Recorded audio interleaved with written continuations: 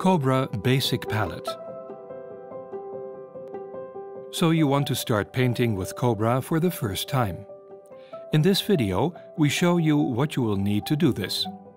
Of course, you can also choose to buy a set that contains everything you need. You can also create your own basic palette. As a tip, we suggest these colors that you can use to produce a broad color spectrum. You can also choose Cobra Study. Cobra Artist and Study colors are the same in terms of pigment, and you get the same shades when they are mixed. This is the basic palette for Cobra Artist and Study. We use Titanium White, Permanent Lemon Yellow, Primary Magenta, Primary Cyan, Ultramarine Blue and Burnt Umber. Titanium White is an opaque, fresh white that is invaluable for any palette. You can make any color lighter with white, of course. Primary Magenta gives you a beautiful pink. We have chosen Primary Lemon Yellow, a cold and bright light yellow. When used with Ultramarine Blue, you can produce a wide range of greens.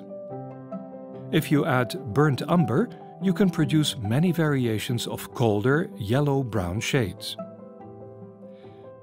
Primary Magenta is a transparent, warm and deep red-pink.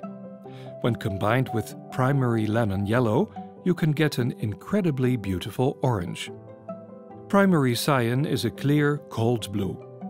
When mixed with Titanium White, you get a nice clear light blue with greenish tones.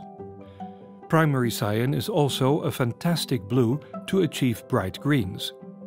It is best to mix it with a clear, fresh Primary Lemon Yellow. Ultramarine is a warm, transparent blue with red undertones. This blue can be used in many different ways. Mixed with white, you get a wide range of pale blues. Because ultramarine is already a warm color, if you mix it with Primary Magenta, you get warm, deep purples.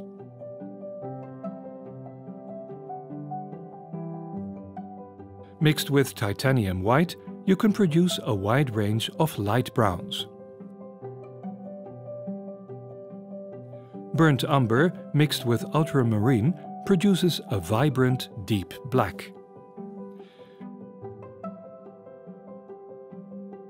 With the black you've just mixed, you can use Titanium White to produce all sorts of grays.